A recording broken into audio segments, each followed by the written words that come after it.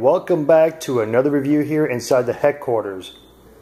And today we're going to talk about display cases and how to display the statues and where to put the accessories. First off, to many collectors out there, these are Bestas. And unfortunately the tumble door, that's what you call that, it has been discontinued from IKEA.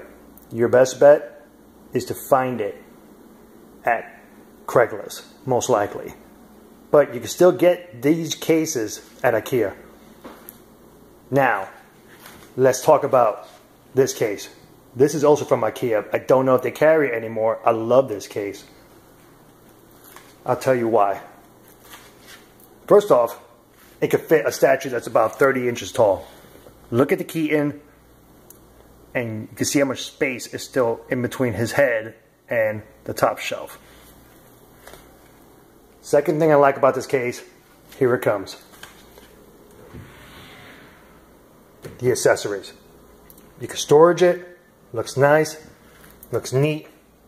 Some people use a suitcase. I would recommend that.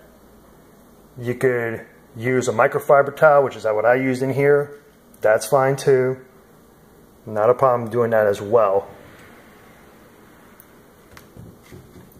This also right here you can get from IKEA. It's just a typical cutting board. If you ever want to do a statue review, you put the statue on top and you could customize it if you want, paint it up, whatever you fucking like, pretty much. And there you have it. That's one of the cases from IKEA.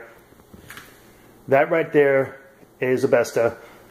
These over here, if you want to know what that is, those are Billy bookcases. I don't know if they carry those anymore. The glass door, I've seen them lately.